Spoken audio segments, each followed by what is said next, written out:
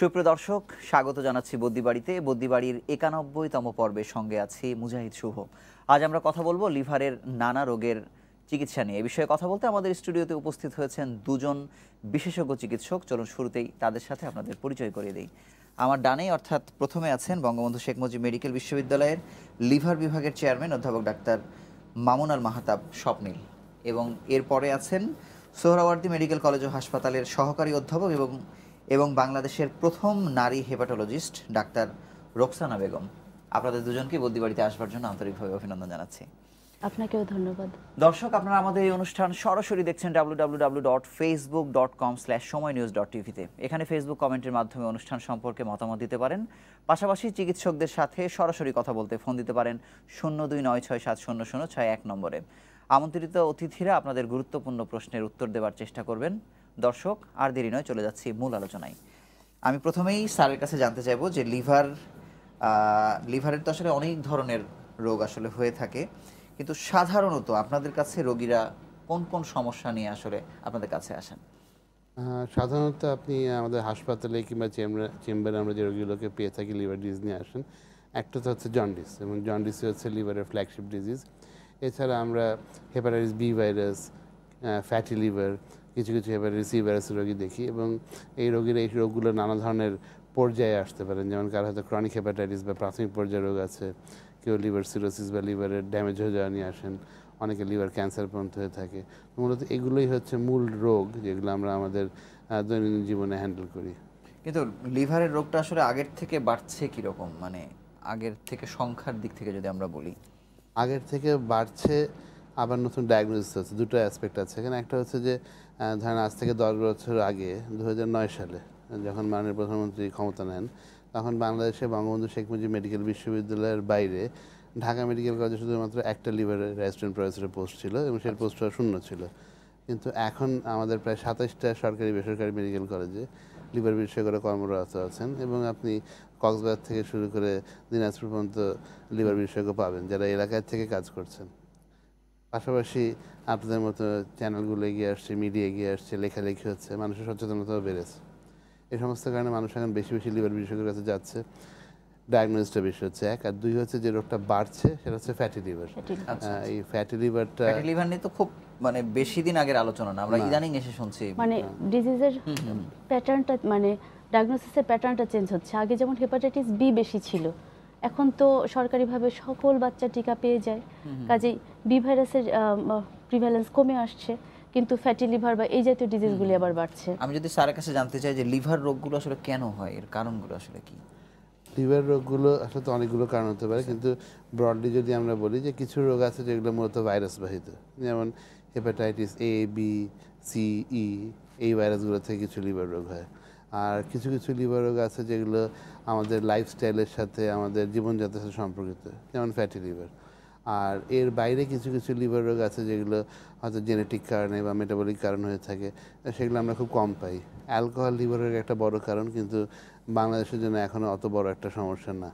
তা আমাদের দেশের প্রেক্ষাপট যদি বিবেচনা করেন, ভাইরাল হেপাটাইটিস এবং তার কমপ্লিকেশনস কিংবা তার ধারাবাহিক সিকুয়েলি, আর হচ্ছে আপনার ফ্যাটি লিভার এবং তার কমপ্লিকেশনগুলোই বাংলাদেশের লিভার ডিজিজের ধরেন হয়তো 80-85% কভার করে। আমি আপনার কাছে জানবো যে আসলে লক্ষণগুলো কখন সাধারণভাবে একজন রোগী বুঝতে পারবে যে সে লিভার রোগের মানে কোনো না কোনো রোগে আসলে আক্রান্ত হয়েছে, একটু যদি বিস্তারিত বলেন। আচ্ছা, লক্ষণের কথা যদি বলেন, তো রোগ যেমন অনেক রকম, বিভিন্ন ধরনের লিভারের রোগ আছে, এক একটার লক্ষণ আসলে এক এক রকম। কমনলি যে লক্ষণগুলি পাওয়া যায় সেটা হচ্ছে যে বেশিরভাগ রোগী প্রথম দিকে একটা জন্ডিসের হিস্ট্রি নিয়ে আসে। যদি অ্যাকিউট হেপাটাইটিস হয় তাহলে একটা জন্ডিসের হিস্ট্রি নিয়ে আসে। জন্ডিসের আগে দিয়ে হয়তো সে কিছুদিন ঠিকমতো খেতে পারছে না, বমি বমি লাগছে, জ্বর জ্বর লাগছে, গা হাত পা ব্যথা করছে, এরপরে জন্ডিস হলো। এটা হচ্ছে একটা রোগের লক্ষণ, অ্যাকিউট হেপাটাইটিস। আবার ক্রনিক যে রোগীগুলি, তাদের জন্ডিস হয় নাই, কোনো সাইন সিমটমস নাই, একেবারেই কোনো সাইন সিমটমস নাই, এরকমও থাকতে পারে। তারপরে দেখা গেল যে তার হয়তো এইচবিএসএজি অনেকদিন থেকে পজিটিভ ছিল, অথবা সি ভাইরাস পজিটিভ ছিল, দীর্ঘদিন ছিল, এক সময় গিয়ে তার হয়তো ভেগ কিছু সাইন সিমটমস ছিল, ধরেন যে ভালো লাগে না, দুর্বল লাগে, খেতে ইচ্ছে করে না, এর বাইরে কিছু নাই। তারপরে এক সময় দেখা গেল যে একদম পেটে পানি চলে আসছে, পায়ে পানি চলে আসছে, রক্ত বমি হচ্ছে, এরকম অবস্থায় আসলো। ঠিক আছে। আর আমরা আরও একটা জিনিস পাই, কেউ কেউ আসে জাস্ট একটা রিপোর্ট নিয়ে, ধরেন যে সে দেশের বাইরে যাবে, বিদেশে যাবে, মেডিকেল চেক আপ করিয়েছে, দেখা যাচ্ছে একটা এইচবিসিজি পজিটিভ, এই রিপোর্টটা নিয়ে সে আমার কাছে আসলো যে এখন আমরা কি করব। সে একটা অন্য কোনো কারণে একটা আল্ট্রাসাউন্ড করেছে, সেখানে ধরা পড়েছে ফ্যাটি লিভার, হ্যাঁ, সেই রিপোর্টটা নিয়ে আমাদের কাছে আসলো। বা জ্বর টর আসছিল, ব্লাড রিপোর্ট করতে গিয়ে দেখে এসজিপিটি নামে একটা জিনিস আছে যেটা লিভারের একটা এনজাইম, লিভারের রোগে বেড়ে যায়, এই রিপোর্টটা নিয়ে আমাদের কাছে আসলো। কাজেই কোনো নির্দিষ্ট সাইন সিমটমস দেখেই আমরা বলবো যে এটাই লিভারের রোগ, ব্যাপারটা এমন না, ভ্যারিয়েবল সাইন সিমটমস থাকতে পারে। আমি যদি স্যারের কাছে জন্ডিসের লক্ষণগুলো অনেকে জানে, আরেকটু যদি সহজ করে যদি স্যার একটু বলেন। জন্ডিস আসলে একাধিক কারণে হতে পারে। সাধারণত আমরা জন্ডিস বলতে যেটাকে বুঝি সেটা হচ্ছে লিভারের প্রদাহ বা ইনফ্লামেশন, এবং সেটা সাধারণত ওই যে ভাইরাসগুলোর কথা বললাম সেগুলো দিয়ে হয়। সাধারণত বারবার বলছে এই কারণে যে অনেক সময় ওষুধ দিয়েও কিন্তু জন্ডিস হতে পারে। এই যে আমরা বিভিন্ন রকম কবিরাজি বনাজি করছি, সেগুলো জন্ডিসের কারণ হতে পারে। অনেক কারণে জন্ডিস হতে পারে। আবার ধরেন পিত্তনালীর পাথর, পিত্তনালীর কৃমি, টিউমার, এগুলো জন্ডিস করতে পারে। যাদের থ্যালাসেমিয়া, যাদের রক্ত ভাঙার সমস্যা থাকে, তাদের হেমোলাইটিক জন্ডিস হতে পারে। কিন্তু অত বৃহত্তর পরিসর না গিয়ে সাধারণত জন্ডিস বলতে আমরা যেটা বুঝি সেটা হচ্ছে ডক্টর রোকসানা যেমন বলছেন যে অ্যাকিউট হেপাটাইটিস বা ভাইরাসজনিত যে ভাইরাল হেপাটাইটিসের জন্ডিস। এসব ক্ষেত্রে টিপিক্যালি যেটা হয় যে শুরুর দিকে রোগীর একটা ক্ষুধা মামলা থাকে, একটা বমি বমি ভাব থাকে, এবং একটা ফ্লু লাইক সিমটম, জ্বর টরও থাকতে পারে কিন্তু। এবং তারপর আস্তে প্রথমে ইনিশিয়ালি প্রস্রাবের রঙটা হলুদ হয়, তারপর চোখ হলুদ হয়ে আসে, এবং গ্র্যাজুয়ালি এই রোগীগুলো দুটো পরিণতি দিকে যেতে পারে। আস্তে আস্তে সিমটমগুলো ইমপ্রুভ করে যায় বেশিরভাগ ক্ষেত্রে, এবং রোগী ভালো হয়ে যায়। কিন্তু কারো একটা স্মল ফ্র্যাকশনের লিভার খারাপ হয়ে যেতে পারে, এবং জন্ডিস থেকেও কিন্তু রোগী খারাপ হতেই পারে। আচ্ছা, আমি চিকিৎসার প্রশ্নে যাওয়ার আগে আমাদের ফেসবুকে ফারুক হোসেন নামে একজন প্রশ্ন করেছেন যে খাবার পরপরই মানে তার পেটে ব্যথা হয়, এটার সাথে আসলে কোনো ধরনের লিভার রোগের কোনো সম্পৃক্ততা আছে কিনা? খাবার পরপরই পেটে ব্যথা হয়, আর বাথরুমের কোনো সমস্যা আছে আপনার? ফেসবুকে প্রশ্ন করেছে। আচ্ছা, তাহলে বলতে পার। আচ্ছা, ঠিক আছে। খাবার পরপরই পেটে ব্যথাটা আসলে জন্ডিসের স্পেসিফিক কোনো লক্ষণ না। হ্যাঁ, সাধারণত খাবার পরপরই পেটে ব্যথা, বাথরুম হওয়া, না, এটা সাধারণত দেখা যায় যে আইবিএস, ইরিটেবল বাউল সিনড্রোম, এই রোগে হয়। পেপটিক আলসারের কারণে হতে পারে, পেপটিক আলসার ডিজিজ থাকলে হতে পারে, প্যানক্রিয়াটাইটিস নামে একটা ডিজিজ আছে, সেটার কারণে হতে পারে। হ্যাঁ, সাধারণত এটা স্পেসিফাই করে না যে এটা লিভারের কারণে হচ্ছে। আচ্ছা, জন্ডিসের চিকিৎসা নিয়ে যদি আমরা আপনার কাছে জানতে চাই। জি, একটু বলেন। আচ্ছা, জন্ডিসের চিকিৎসা স্যার বললেন যে জন্ডিসের আসলে কারণগুলি ডিফারেন্ট। হ্যাঁ, বিভিন্ন কারণে জন্ডিস হয়ে থাকে। তো যেহেতু কারণ ডিফারেন্ট, চিকিৎসাও ডিফারেন্ট। এখন একটা মানুষের হচ্ছে যে আমরা যেহেতু লিভারের কথা বলছি, লিভারেই থাকি, লিভারের কারণে যদি জন্ডিস হয়ে থাকে তাহলে এটাকে আমরা দুই ভাগে ভাগ করব। একটা হচ্ছে যেটা অ্যাকিউট, আর একটা হচ্ছে ক্রনিক বা সিরোসিসের পার্ট হিসেবে। যদি অ্যাকিউট হেপাটাইটিস হয় তাহলে ট্রিটমেন্টে আমি ফলো করি 3টা রুল। একটা হচ্ছে যে সে কমপ্লিট রেস্টে থাকবে। হ্যাঁ, 2 নাম্বার হচ্ছে যে সে কোনো বাইরের খাবার খাবে না, বাসি পচা খাবার খাবে না, কোনো কবিরাজি, হার্বাল এই জাতীয় কোনো ওষুধ খাবে না, এবং 3 নাম্বার হচ্ছে তার বাওয়েল মুভমেন্ট ঠিকমতো হচ্ছে কিনা এটা মেনটেন করবে। এবং এটা সেলফ লিমিটিং ডিজিজ, যদি সে এই 3টা ঠিকঠাক মতো মেনটেন করে জন্ডিস কিন্তু ইমপ্রুভ করে যায়, অ্যাকিউট হেপাটাইটিস ইমপ্রুভ করে যায়। এর সাথে আমরা কিছু ওষুধপত্র দেই, সেটা ডিফারেন্ট বিষয়। আমি একটু স্যারের কাছে শেষ করেন। আর যদি ক্রনিক হয় সেক্ষেত্রে আমাদেরকে আসলে কারণটা খুঁজতে হবে, বি ভাইরাস, সি ভাইরাস, তখন কারণের চিকিৎসা করতে হবে। আচ্ছা, ধন্যবাদ। আমি স্যারের কাছে জানবো যে আমরা ঢাকা শহরেও দেখি এবং প্রত্যন্ত অঞ্চলে তো দেখি এই যে ডাব দিয়ে অথবা কবিরাজি যে চিকিৎসা করানো হয়, এটা একটু বলেন যে এটা আসলেও মানে এটার কোনো যৌক্তিকতা আছে কিনা, এটার মানে ট্রিটমেন্টের জন্য উপকারী কিনা, একেবারে ভুয়া কিনা, একটু যদি বলেন। আমি আসলে আপনার আগের প্রশ্নের সূত্র ধরেই বলছিলাম যে জন্ডিসের বেশিরভাগ রোগী আপনি ভালো হয়ে যায়, রোকসানা সেটা বলছিলেন। আর কিছু কিছু মানুষ আছে যারা খারাপের দিকে যায়। অতএব বেশিরভাগ রোগী উনি যে নিয়মগুলো বলছেন সেই নিয়মগুলো আর টুকটাক সিমটোমেটিক রিলিফের ওষুধ, বমির ওষুধ ইত্যাদি খেলে আপনিই ভালো হবে। আমার কাছে আসলে ভালো হবে, রোকসানার কাছে গেলে ভালো হবে, ডাব খেলেও ভালো হবে, ডাব না খেলেও ভালো হবে, মালা পড়লেও ভালো, মালা না পড়লেও ভালো হবে। একটা সময় এই ধরনের চিকিৎসার আসলে কোনো ভিত্তি নেই। এখন আমি যেটা বলি যে ধরেন বিপ্লব তো করা যায় না, আপনি বললে তো মানুষ বিশ্বাস করবে না। যেমন আমি আমার রোগীকে যতই বলি যে স্বাভাবিক খাবার খাবেন, ততই বলে তারা চর্বি জাতীয় খাবারটা বাদ দিব, আপনি নর্মাল খাবার খান, হলুদটা তাহলে বাদ দিয়েই খাই, এটা একটা কনভেনশনাল উইজডম, যতই বলবেন তারা বুঝবে না। তাহলে আমি খাবারের উপরের মতো জোর দিই, কি পড়লো না পড়লো সেগুলোর উপর জোর না দিই। কারণ খাওয়া থেকে যেটা সবচেয়ে ডিজাস্টার হতে পারে আমরা কিন্তু প্রায়ই পাই এই যে কবিরাজি বনাজি খাচ্ছে এগুলো কিন্তু কবিরাজও জানে না যে সে কি খাইয়ে দিচ্ছে, এবং এটা একটা ডিজাস্টারের কারণ হচ্ছে অনেক সময় এগুলো থেকে লিভার আরও খারাপ হয়, লিভার ফেলিয়ার ডেভেলপ করে, কিডনি ফেলিয়ার ডেভেলপ করে, এবং এই রোগীগুলো কিন্তু আসলে আমাদের খুবই বড় ধরনের ভোগান্তিতে পড়তে অনেক সময় রোগীদেরকে আমরা লস্ট করি। সেজন্য এইসব জিনিস খালি ফলো করা উচিত না, এই ধরনের জিনিস ফলো করা অন্যায় আসলে, কারণ এতে রোগীর ক্ষতির আশঙ্কা থাকে। কিন্তু এটা থেকে পরিত্রাণের জন্য সচেতনতা ব্যাপকভাবে ডেভেলপ করার জন্য আসলে কোনো উদ্যোগ নেওয়া হচ্ছে কিনা? আমার জানা মতে না, এবং এর জন্য যদি আপনি বলেন তাহলে আমরা তো কম দায়ী না আসলে, কারণ লিভার ডিজিজ ধরেন একটা বড় অংশ কিন্তু আসলে প্রতিরোধযোগ্য, এবং এই প্রতিরোধটার উপরে যদি জোরটা না দেওয়া হয়, শুধু চিকিৎসা করে কিন্তু ম্যানেজ করা যাবে না। মানে আমার মনে হয় যেখানে আমাদের এগিয়ে আসতে হবে, আপনাদের সাহায্য সিক করতে হবে, এবং তো সরকারের একটা কম্পোনেন্ট থাকতে পারে, কিন্তু একটা ব্যাপক মাস অ্যাওয়ারনেস ছাড়া আপনি এই ধাক্কা থেকে বেরিয়ে আসতে পারবেন। আমি রাজধানীর বিভিন্ন একদম অলিতে গলিতে দেখি একদম মূল রাস্তার পাশে মানুষ ডাব বিক্রি করছে, খাচ্ছে জন্ডিসের ট্রিটমেন্টের জন্য, খুব দেখে অবাক হয়। আমি আপনার কাছে জানবো যে হেপাটাইটিস বি ও সি নিয়ে এক ধরনের ভয় আছে কিন্তু, এবং এটা বাড়ছেও, যদি এর চিকিৎসা সম্পর্কে একটু বলেন, লক্ষণ দিয়ে শুরু করলে ভালো। আচ্ছা, হেপাটাইটিস বি আর সি যে সমস্ত ভাইরাসগুলি দিয়ে, উত্তর নেওয়ার আগে একটা ফোন নিয়ে একটু ফিরছি আর কি। দর্শক, আপনার নাম এবং স্থান বলে প্রশ্ন করুন। দর্শক, আপনার নাম এবং স্থান বলে প্রশ্ন করুন। জি, আমার নাম মোহাম্মদ মিজানুর রহমান খান। আমি ঢাকার শেরেবাংলা কৃষি বিশ্ববিদ্যালয় থেকে ফোন করেছিলাম। আমার প্রশ্নটা হচ্ছে, আমার কোনো এমনিতে শারীরিক কোনো সমস্যা নেই, বাট আমার মাঝে মধ্যে মুখ দিয়ে খুব ব্যাড স্মেল আসে। তো আমি এই পর্যন্ত কখনো ডাক্তার দেখাইনি, বাট আমার অনেকে বলতেছে যে তোমার লিভারের প্রবলেম আছে, লিভারের প্রবলেম থাকলে মুখ দিয়ে ব্যাড স্মেল আসে। বাট আমার অন্য কোনো শারীরিক সমস্যা নেই, পানিও খাচ্ছি বেশি, টয়লেটে কোনো প্রবলেম নেই। তো আমি এটা জানতে চাচ্ছি যে আমার এটা কেন হয়। আমি মাঝে মাঝে অ্যান্টাসিড ওষুধ খাই এটার জন্য। তো আমি এটা একটু সমাধানটা মানে কি করলে হয়তো এরকম ব্যাড স্মেলটা মানে না আসতে পারে। আমাকে অনেকে বলে যে আপনার লিভারের প্রবলেম হয়, তো আমি এটা একটু সমাধানটা চাচ্ছিলাম যদি বলতে। জসিম সাহেবের যে সমস্যাটা, এটা হচ্ছে একটা কমন বিলিফ, কিন্তু লিভার ডিজিজে যে ব্যাড স্মেল হতে পারে না তা না, কিন্তু সেটা হচ্ছে এক্সট্রিম লিভার ডিজিজে, যখন লিভার সিরোসিসের লিভার ফেলিয়ার হয় তখন আমরা বলি হেপাটিক ফিটার হেপাটিক একটা টার্ম আছে, লিভার ফেলিয়ার এটা হতে পারে। ওনার নিঃসন্দেহে সেরকম কোনো রোগ নেই। প্রথম যে কাজটা করা উচিত, দাঁতের ডাক্তারের শরণাপন্ন হওয়া উচিত, এবং দাঁতের ডাক্তার স্কেলিং টেলিং করে নিলে আমার মনে হয় ঠিক হয়ে যায়। অনেক সময় অ্যাসিডিটির জন্য এরকম হতে পারে, সেটা এত কমন কোনো ফেনোমেনন না। আপনি গ্যাসের ওষুধ খাচ্ছেন ঠিক আছে, কিন্তু অন্য কোনো কিছু করার আগে দাঁতের ডাক্তার দেখানো উচিত। আচ্ছা, থ্যাংক ইউ আপা। আমরা হেপাটাইটিস বি এবং সি নিয়ে কথা বলছিলাম। তো যে সমস্ত ভাইরাসগুলির জন্য লিভারের জন্ডিস হয়, তার মধ্যে নটোরিয়াস ভাইরাস হচ্ছে হেপাটাইটিস বি এবং সি। কারণ হলো যে হেপাটাইটিস বি আর সি এই দুইটা ক্রনিসিটিতে যায়। ক্রনিসিটি অর্থ হচ্ছে যে এরা দীর্ঘমেয়াদী লিভারের রোগ তৈরি করে। এগুলি কিন্তু করে না, এগুলি সেরে যায়। হ্যাঁ, যার জন্য বি সি থেকে ultimately liver cirrhosis, liver cancer এসব দিকে টার্ন নিতে পারে, যার জন্য এই বি এবং সি এর চিকিৎসাটা অত্যন্ত ইম্পর্ট্যান্ট।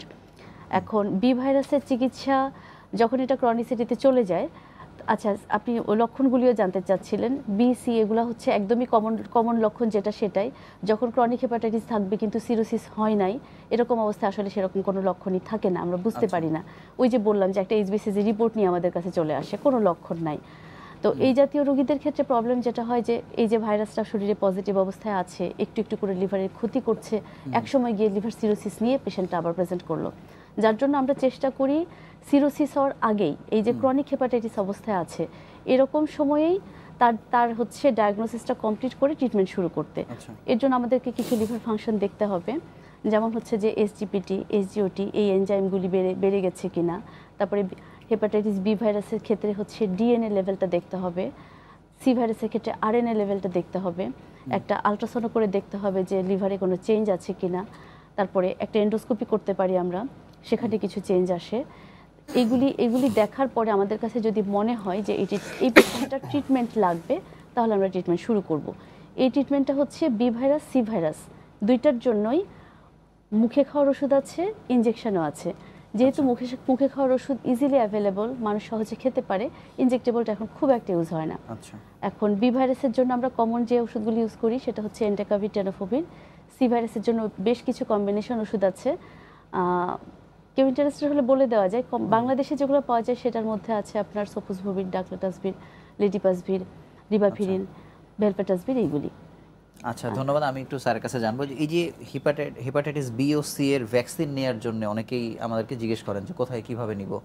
আসলে আপনার হসপিটালে আসলে কিভাবে, কোন পদ্ধতির মাধ্যমে সে ভ্যাকসিনটা নিতে পারবে একটু যদি সি ভাইরাসের কিন্তু কোনো ভ্যাকসিন নাই, বি এর। আর বির ভ্যাকসিনটা হচ্ছে আমাদের দেশে ইপিআই শিডিউলে বি ভাইরাসের ভ্যাকসিন 2003 সালে প্রথম পাইলটিং করা হয়েছে, 2005 সাল থেকে সবাইকে দেওয়া হচ্ছে।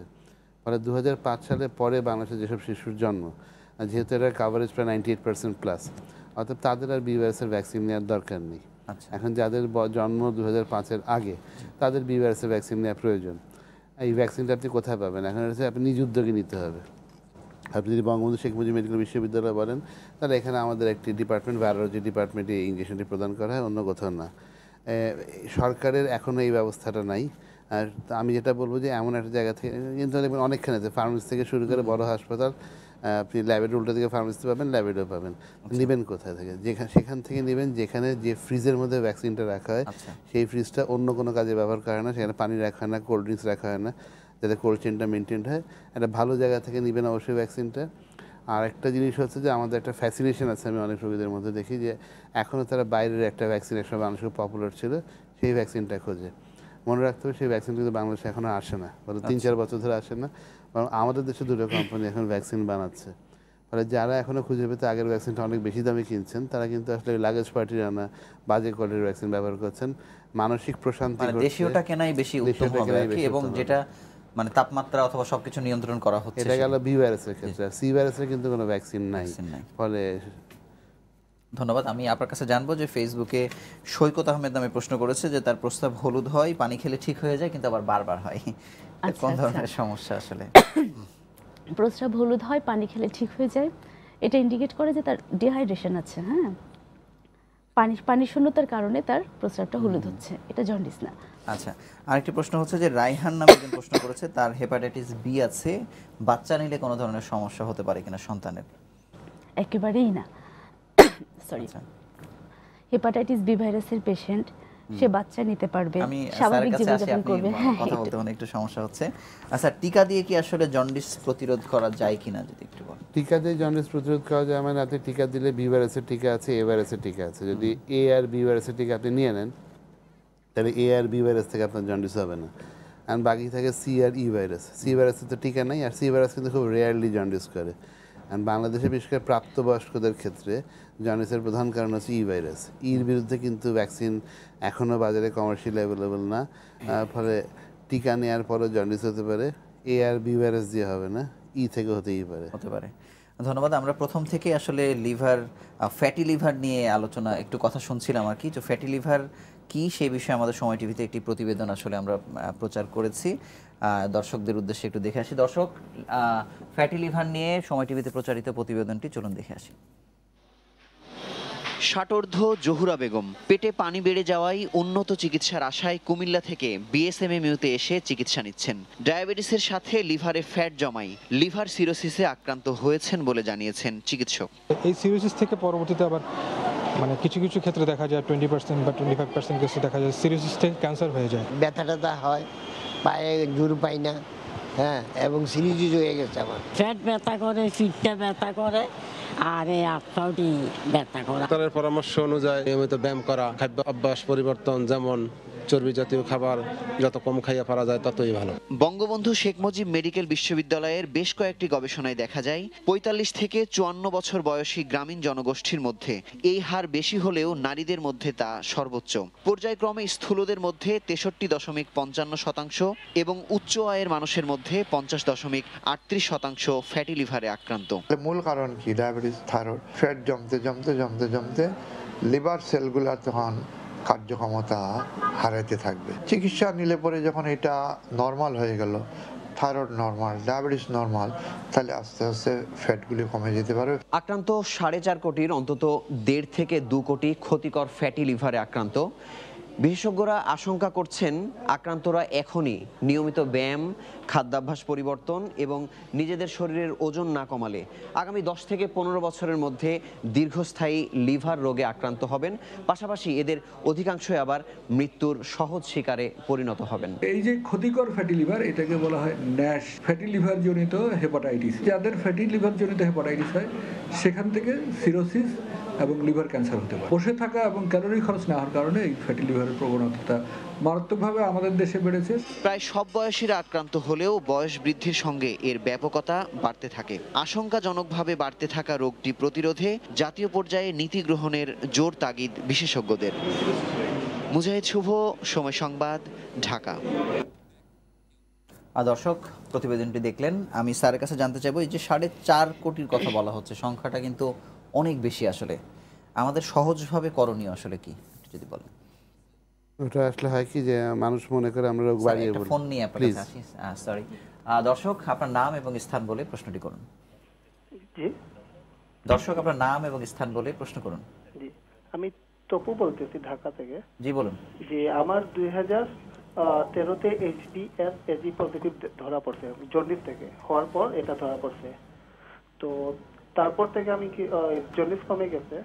এখন মধ্যে আমি দেখাইছি ডাক্তারকে, তো উনি বলতে যে এখন আর কিছু করার নাই, মানে যদি কোনো ফার্দার কোনো প্রবলেম হয় তখন আসতে। তো এটা কি এভাবেই থাকবে নাকি সাইলেন্ট? বাট ব্লাড টেস্ট করলে আমার স্টিল এখনো HbS পজিটিভ শো করে, কি রিপোর্ট আসে। আপা বলুন। আচ্ছা, আমরা বলি যে HbS যখনই 6 মাসের পরে পজিটিভ থাকে, আমরা ধরে নিই যে এটা লাইফ লং পজিটিভ থাকবে। হ্যাঁ, HbS পজিটিভ অর্থ এই না যে তার জন্ডিস আছে। HbS পজিটিভ কথাটার অর্থ হচ্ছে যে এই জীবাণুটা তার শরীরের মধ্যে আছে। এটা নিষ্ক্রিয় অবস্থায় থাকতে পারে, সক্রিয় অবস্থায় থাকতে পারে। উনার স্টেটমেন্ট শুনে আমার যেটা মনে হচ্ছে যে যেহেতু কিছু করার নাই বলেছে, কিন্তু HbS পজিটিভ উনি বারবার পাচ্ছে, তার অর্থ হচ্ছে যে ওনার শরীরে ভাইরাসটা সম্ভবত নিষ্ক্রিয় অবস্থায় আছে। এই নিষ্ক্রিয় অবস্থায় যখন থাকে HbS পজিটিভ থাকবে, কিন্তু অ্যাকচুয়ালি তার কোনো ট্রিটমেন্ট লাগবে না, এবং তার কিন্তু আসলে জন্ডিসও এখন নাই, ভবিষ্যতে হয়তো কখনো হতে পারে, কিন্তু উনি এখনই আশঙ্কার মধ্যে আছেন এরকম মনে হচ্ছে না। উনাকে যেটা করতে হবে সেটা হচ্ছে যে উনি 6 মাস পর পর রেগুলার একটা চেক আপ করাবেন।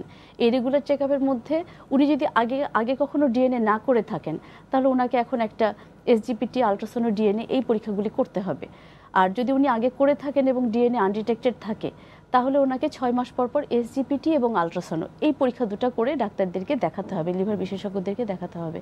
লিভার বিশেষজ্ঞরা এই দুইটা ইনভেস্টিগেশন থেকে ডিসিশন নিতে পারবেন যে ওনার পরবর্তীতে আবার ডিএনএ করা লাগবে কিনা, পরবর্তীতে ট্রিটমেন্টের প্রয়োজন হয়ে পড়বে কিনা।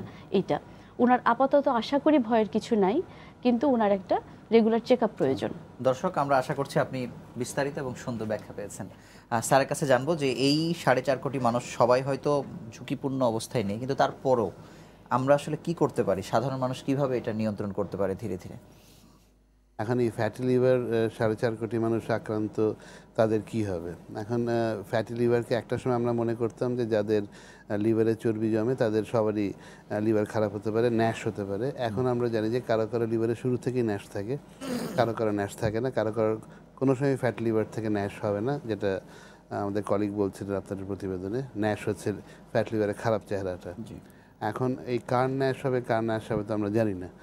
ফলে এটা মাথায় রাখতে হবে, যদি লিভারে চর্বি থাকে, লিভারে ফ্যাট থাকে, তাহলে আমাদের সাবধান থাকতে হবে এবং আমাদের মনে রাখতে হবে যে আমরা একটা সময় খারাপ রোগে আক্রান্ত হতে পারি, কিন্তু আমরা খারাপ হব কি হব না এটা কিন্তু পুরোপুরি আমার হাতে। কারণ ফ্যাটি লিভারের জন্য সবচেয়ে বড় ইম্পর্টেন্ট জিনিস হচ্ছে লাইফস্টাইল মডিফিকেশন আর খাদ্যাভ্যাসের পরিবর্তন। ধরেন আমাদের যে এখন প্রাত্যহিক জীবনযাত্রা, ঢাকার জ্যাম, আমরা দেরিতে বাসায় যাই, গিয়ে একটু টক শো দেখলাম, টিভি দেখলাম, খেলাম, ঘুমিয়ে গেলাম। সকালে কাজে যাওয়ার তারা আমরা নাস্তা করছি না, দুপুরে একটু লাইট খাচ্ছি, রাতের বেলা সবচেয়ে হেভি খাচ্ছি। এই স্টাইলটাই কিন্তু লিভারের চর্বির জন্য একদম সবচেয়ে উপযোগী একটি কারণ আর কি। হওয়া উচিত উল্টা, সকালে ব্রেকফাস্ট হওয়া উচিত হেভি, দেন লাঞ্চ, আর রাতে ডিনারটা হওয়া উচিত লাইট, এবং ডিনার এবং রাতে ঘুমের মাঝখানে গ্যাপ থাকা উচিত। কারণ আপনি রাতে যাই খাবেন সবটাই কিন্তু লিভারে গিয়ে চর্বি হিসেবে জমা হবে। অনেক মানুষকে দেখবেন বলছে যে আমি খাই না কিন্তু তা মোটা হচ্ছে, তাও লিভারে চর্বি জমছে। কারণটা তাই, কারণ যাই খাচ্ছে তো বার্ন হচ্ছে না, 100% লিভারে চলে যাচ্ছে। এটা হচ্ছে একটা। আরেকটা হচ্ছে যে একটু কায়িক পরিশ্রম করে, একটু হাঁটাহাঁটির চেষ্টা করা। এখন আস্তে আস্তে হয়তো ঢাকার ফুটপাথগুলো যানজট মুক্ত হবে, গত 2 দিন ধরে আমরা আশাবাদী হতে পারছি, এবং হয়তো ঢাকার ফুটপাথগুলো আবার পথচারীদের দখলে আসবে, হয়তো আমরা আবার হাঁটার সুযোগ পাবো। কিন্তু হাঁটাটা নিজেকে যেভাবে হোক ব্যবস্থা করতে হবে। এই দুটো জিনিস যদি মেনটেন করা যায় তাহলে কিন্তু লিভারের চর্বি ঠেকিয়ে রাখা যায়। আর আরেকটা ধারণা আমাদের আছে যে শুধুমাত্র চর্বিযুক্ত খাবার খেলেই লিভারের চর্বি জমবে, অন্য কোনো কারণে না। লিভারের চর্বির মূল কারণ কিন্তু কার্বোহাইড্রেট, ভাত। ফলে ভাতটা খাওয়ার ব্যাপারে, রাতের বেলা ভাত খাওয়ার ব্যাপারে একটু কষ্ট হবে পরিমাণের দিক থেকে, কমাতে হবে আর কি রাতে। হ্যাঁ স্যার, ধন্যবাদ। একজন দর্শক যুক্ত হতে চান, আপনার নাম এবং স্থান বলে প্রশ্ন করুন। দর্শক, আপনার নাম এবং স্থান বলে প্রশ্ন করুন। আসসালামু আলাইকুম, আমি সৈকত বলছি। আমি তেজগাঁ থেকে বলছি। আমার প্রথম প্রশ্ন হচ্ছে মামুনা মাহতাব স্বপ্নের স্যারের কাছে, যদি লিভারের রোগ হয়, সেই রোগটা যদি আমরা জানি যে লিভারে আসলে ভাইরাস বি ভাইরাস আক্রমণ করে, সেটা যদি মৃত অবস্থায় থাকে তাহলে লিভারের কোনো ক্ষতি হয় কিনা, এবং সেক্ষেত্রে আসলে পেশেন্টের করণীয় কি? আর একটা কোশ্চেন হচ্ছে রোকসানা ম্যাডামের কাছে। কোশ্চেনটা হচ্ছে যে আপনি লিভার রোগ সম্পর্কে, লিভারের নতুন উদীয়মান তরুণ ডাক্তার, তো সেক্ষেত্রে আপনাদের তরুণদের ডাক্তারদের কোনো করণীয় আছে কিনা লিভার ডাক্তারদের সাথে সমন্বয় করে? স্যার প্রশ্ন করতে পারেন আপনি চাইলে। না, যেটা উনি বলছিলেন যে একটা বি ভাইরাসে আক্রান্ত রোগী যার ভাইরাস যদি ইনঅ্যাক্টিভ বা নিষ্ক্রিয় থাকে তার লিভারে ক্ষতি হওয়ার সম্ভাবনা থাকে কিনা। লিভারে বি ভাইরাস যদি নিষ্ক্রিয় থাকে অধিকাংশ ক্ষেত্রে সেটা লিভারে কোনো সমস্যা করে না। তবে দুটার পসিবিলিটি থাকে যে ভাইরাসটা আবার রিঅ্যাক্টিভেশন হতে পারে, এটা আবার সক্রিয় হতে পারে। আরেকটা থাকে যে অনেক সময় কোনো রোগের কারণে নিজেদের রোগ প্রতিরোধ ক্ষমতা যদি কমে যায়, যেমন ধরেন কারো আনকন্ট্রোল ডায়াবেটিস হলো, কিংবা কারো কিডনি ফেলিয়ার ডেভেলপ করলো, কাউকে আলাদা ক্যান্সারের কারণে কেমোথেরাপি নিতে হলো, এই সমস্ত কিন্তু বি ভাইরাসের রিঅ্যাক্টিভেশন হতে হয়। তো সেসব ঘটনা যদি নাও ঘটে, যাদের বি ভাইরাস ইনঅ্যাক্টিভ আছে তাদের কিন্তু রেগুলার ফলোআপে থাকা লাগে, হয়তো 6 মাস বা 1 বছর পর পর, প্রতিদিন না, কিন্তু একটা ফলোআপে থাকা লাগবে, কারণ ভাইরাসটা অ্যাক্টিভ হলে লিভারে খারাপ রোগ করলেও করতে পারে। আচ্ছা, ম্যাডামের কাছে মনে একটা প্রশ্ন ছিল। আমার কাছে প্রশ্নটা ছিল এরকম যে উদীয়মান ডাক্তার হিসেবে, হেপাটোলজিস্ট হিসেবে আমরা আপনাদের সাথে মিলে কিছু করতে পারি কিনা লিভার রোগ প্রতিরোধের জন্য। তো এটা তো আমাদের পজিশন থেকে আমরা করতে পারি। প্রথম কথা, আমরা চিকিৎসা দিচ্ছি। দ্বিতীয় কথা, যেটা চিকিৎসা চাইতেও বেশি ইম্পর্টেন্ট, সেটা হচ্ছে অ্যাওয়ারনেস ডেভেলপ করা। এবং অ্যাওয়ারনেস ডেভেলপের কাজটা আমরা আমাদের জায়গা থেকে যেটুকু করতে পারি সেটা হচ্ছে আমাদের কাছে যে পেশেন্টগুলি আসছে আমরা তাদেরকে ট্রিটমেন্ট দিতে পারি, অ্যাওয়ারনেসের আইডিয়া দিতে পারি কি করতে হবে না হবে।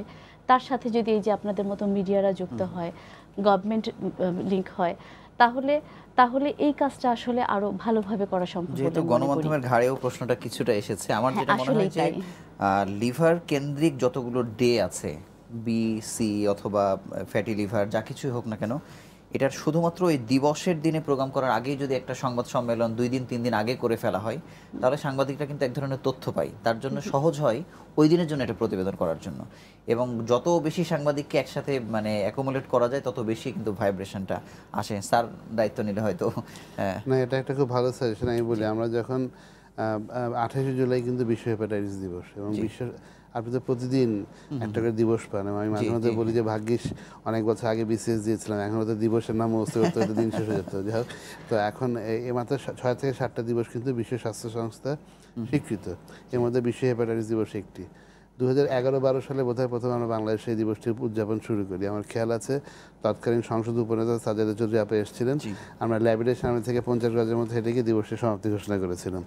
এখন কিন্তু ম্যাগনিটিউডটা অনেক বেড়ে গেছে, এখন ধরেন সারা দেশে হচ্ছে, কিন্তু এবং এখন নতুন একটা দিবস ইন্ট্রোডিউস হয়েছে, ইন্টারন্যাশনাল ন্যাশ ডে, এবং এটা ফ্যাটি লিভারের সচেতনতার ব্যাপারে। এবং বাংলাদেশে আমি এবং আরেকজন ডাক্তার কিন্তু ন্যাশ ডের প্রোক্লেমেশন অফিসিয়াল সিগনেটরিও। তো এটা আমরা করছি, কিন্তু আপনি যে পরামর্শ দিয়েছেন, আমরা অনুষ্ঠানের দিন অনুষ্ঠান করি, এবং আমরা কিন্তু এখন যেটা করি আমরা প্রেস ক্লাবে চলে যাই, কারণ এই হাসপাতালে বসে ডাক্তারদের সাথে আলোচনা করে কিন্তু অ্যাওয়ারনেস ক্রিয়েট করা যায় না। কিন্তু আমি নিঃসন্দেহে এটা মনে রাখবো যে 28শে জুলাই আর 12ই জুন, যেমন আজকে 29 তারিখ বিশ্ব হার্ট দিবস, আপনি দেখবেন যে ইতিমধ্যে কিন্তু 3-4টা প্রতিষ্ঠান তারা আগে থেকেই শুরু করেছে, মানে একটু সরগরম করে রাখা আর কি, তাতে হয় কি আমরা অবশ্যই মাথায় আগে থেকেই তথ্যগুলো হাতে পেলে তাদের জন্য নতুন রিপোর্ট করার সুবিধা হয়। স্যার আসবো, আরো একজন দর্শক যুক্ত হতে চান, আপনার নাম এবং স্থান বলে প্রশ্নটি করুন।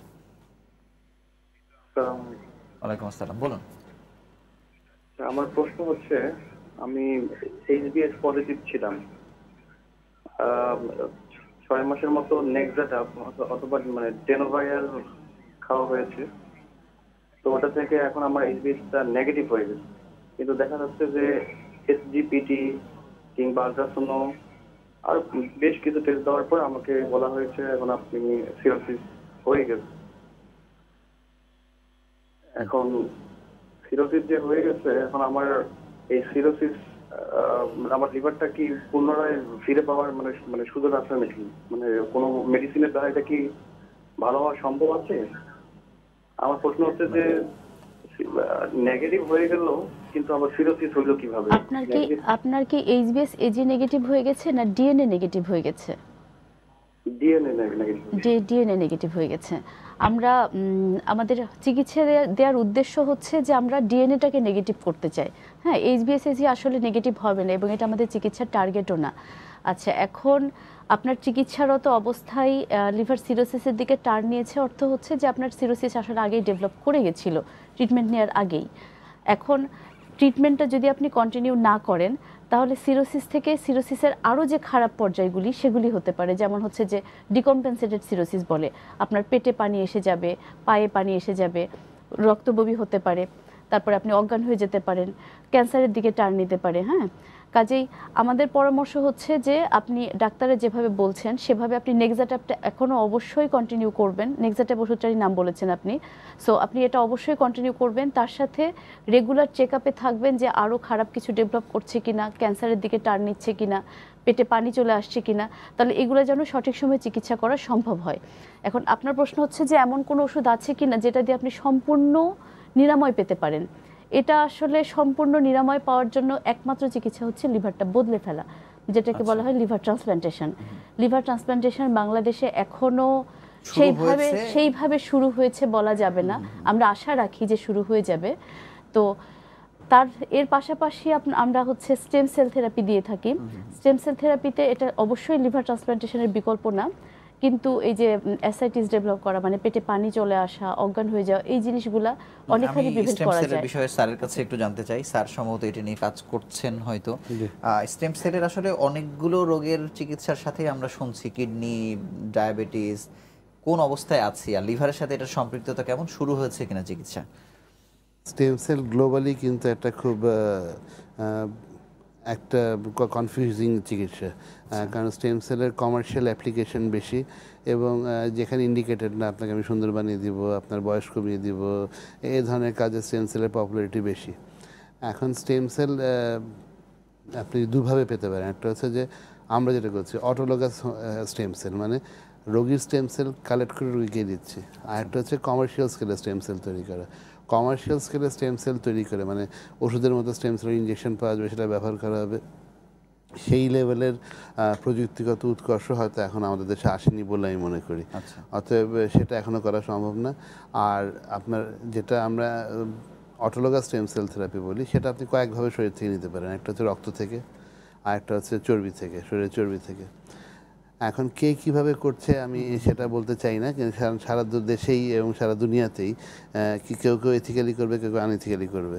এর জন্য যেটা সবচাইতে বেশি দরকার এক হচ্ছে একটা ন্যাশনাল গাইডলাইন। আপনি যদি গাইডলাইন প্রণয়ন না করেন তাহলে হবে না। এবং যেটা হয় যে মাঝে মধ্যে মিডিয়া কনফিউজ হয়, মাঝে মধ্যে প্রশাসনের উচ্চ পর্যায়ের লোকজন কনফিউজ হয়, কারণ সবাই তো আর রোগীরা তো কনভিন্সড হয়ে যাচ্ছে। তো একটা খুব ভালো উদ্যোগ হচ্ছে যে এই সরকার অনেকগুলো ভালো উদ্যোগের একটা ন্যাশনাল স্টেম সেল গাইডলাইন কিন্তু তৈরি করা হয়েছে।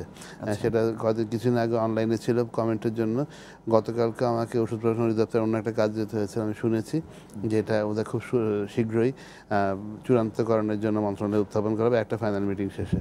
এটা যদি করা হয়, এই গাইডলাইনটা আমরা যেটা বলেছি যে I was a member of the guideline committee, যে যারা স্টেম সেল ব্যবহার করবে, আমি যদি লিভারে ব্যবহার করি তাহলে আমাকে উদাহরণ দিতে হবে ওয়ার্ল্ড লিটারেচার থেকে যে হ্যাঁ এরকম 4টা আন্তর্জাতিক প্রকাশনা আছে যে লিভারের এই ক্ষেত্রে স্টেম সেল দেওয়া যেতে পারে।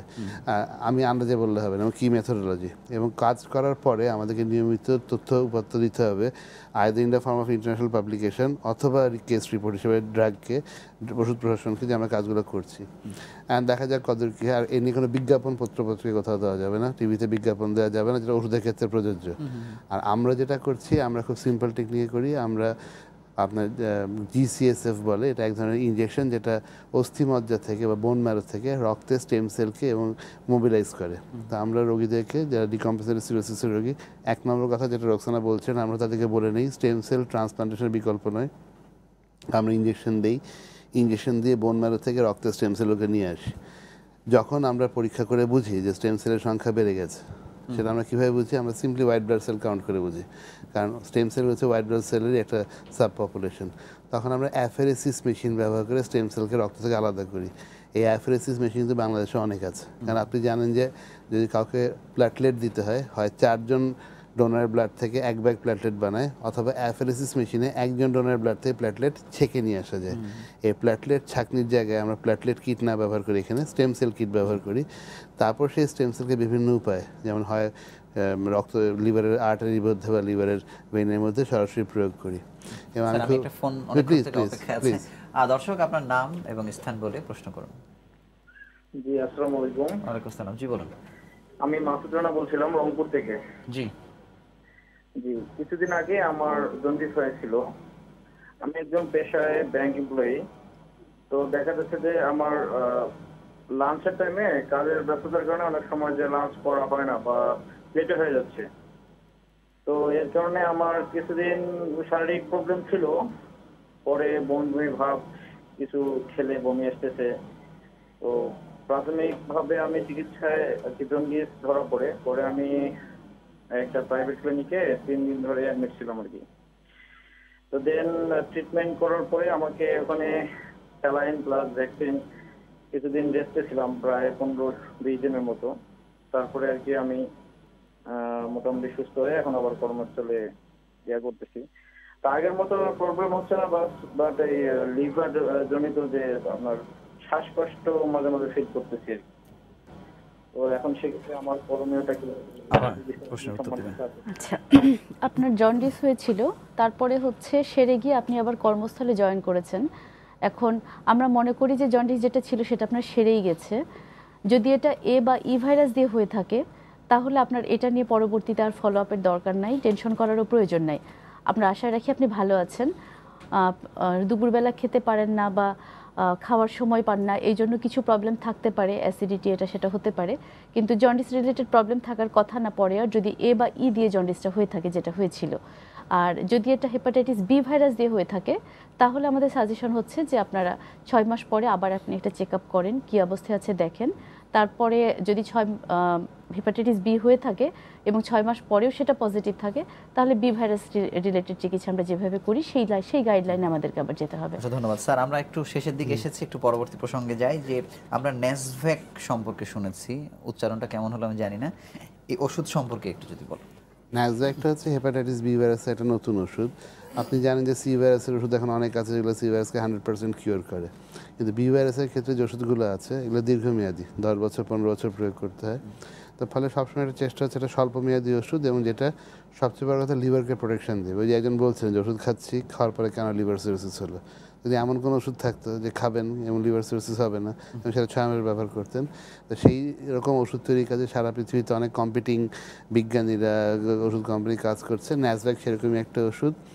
ন্যাসভ্যাকের আপনার কনসেপ্টটা একজন প্রবাসী বাংলাদেশি বিজ্ঞানীর দেয়া, ওনার নাম ডক্টর শেখ মোহাম্মদ ফজলে আকবর। জাপানে বসে উনি ন্যাসভ্যাকটার কনসেপ্ট দিয়েছিলেন। ন্যাসভ্যাকটা সিনথেসিস করেছে কিউবার একটি প্রতিষ্ঠান, কারণ ওনার পক্ষে বা আমার পক্ষে কারো পক্ষে এটা বাংলাদেশে বানানো সম্ভব না, ইটস এ হাইটেক ব্যাপার।